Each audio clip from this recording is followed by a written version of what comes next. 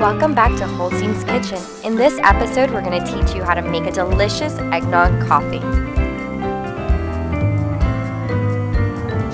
What you'll need is 1 pinch of cinnamon, 1 pinch of nutmeg, 1 teaspoon of sugar, 1 teaspoon vanilla extract, half a cup of milk, 1 egg, and 2 shots of espresso.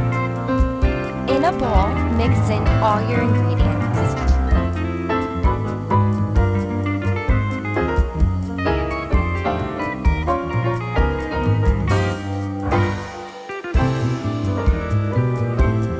Pour in your eggnog mixture into your cup.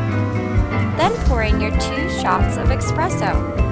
While you're enjoying your fresh cup of brew, make sure to shop more from Holstein. And happy holidays!